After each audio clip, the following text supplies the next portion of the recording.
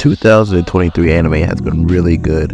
I don't really watch seasonal anime, but I decided this year I'm going to watch at least a few of the 2023 anime.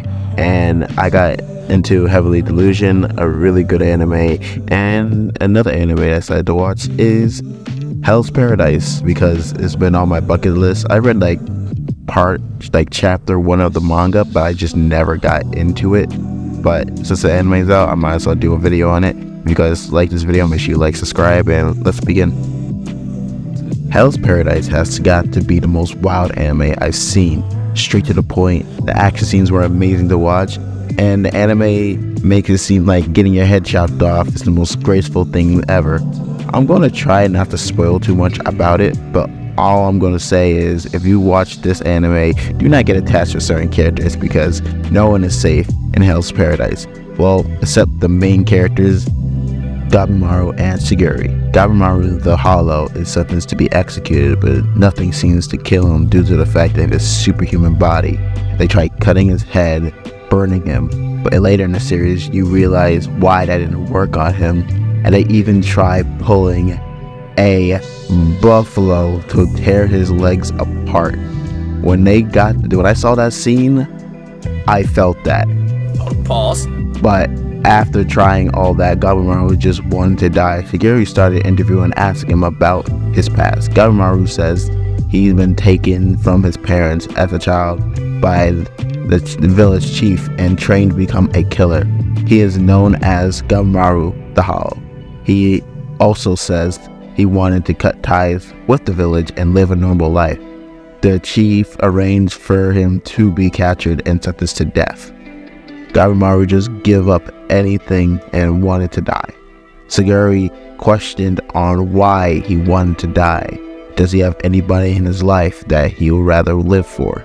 Gabimaru says that no, he just wants to die. As the final attempt to execute Gabimaru the Hollow, they put Suguri up to kill him, and Suguri attempts to kill him, but for some reason Gabimaru moves out the way, even though a few minutes ago he wanted to live. And he's saying to himself, why do I want to live? Why am I moving? Why am I doing it? And it comes to the flashback of his wife, and he never told Suguri this. He only told her that she was annoying, so he didn't want to deal with it. But during the flashbacks, it's seen that they grew a really good connection, and Gabimaru wanted to change, so that's why he wanted to go to the village chief to cut ties so they could live a normal life. And Suguri is like, it's obviously that you don't want to die. There is someone out there that you are living for and wants to see. And then Suguri tells him, there's an opportunity for you to live a normal life. Come with me to an island to where the elixir of life is, and if you get it and you bring it to the emperor or whatever he is, I don't really remember, but if you bring it to him, you get pardoned. All your crimes will be pardoned. And Gabimaru kindly accepts because of the fact that he wants to be with his wife. And watching that was just another thing, because Gabimaru was literally trained to be a killer, so he's not allowed to show emotion. He's not allowed to show instant emotion because it will show his weakness, and that's what the chief instilled that into him. He instilled that if you show off your weakness, you'll be easily defeated.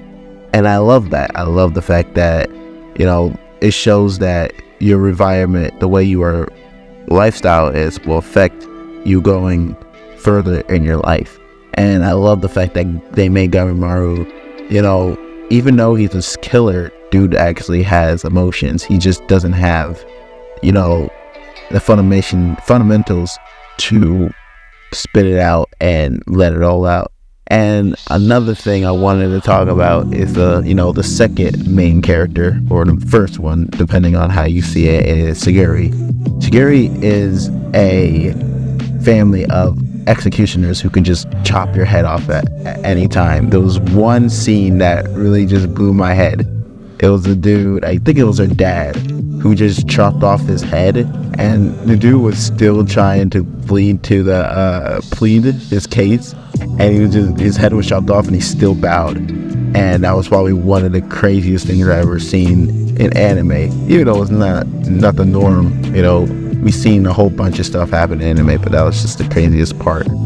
Sugiri is the second only female in their executional family, and people around her keeps telling her that she's only there, a woman should only bear children and nothing else.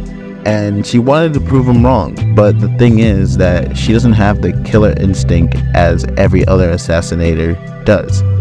She sees the hatred of the people that they kill, and it just gives her, like, makes her freeze up. And there's a bunch of people telling her that she's not right for this job, you know, do what women do, and, you know, bear children, like I said. And she just wants to prove him wrong. And her pair with Gabimaru is a really good one, because Gabimaru is like a strong assassin, while Sugiri is a not so strong but wants to get strong. A killing machine meets someone who doesn't have that killing instinct as he does. And I love the pairing between them, and throughout the series, like, you see them grow a connection. It was really just a executioner and the prisoner, but later in the series they got a really good relationship. And that's why maybe this video, you know, makes you want to watch the anime. If you guys like this video, make sure you like, subscribe, make sure you guys follow me on Kick. I'll be streaming on Kick, and make sure notifications is on. Make sure you follow me on TikTok, and I'll see you guys later. Peace.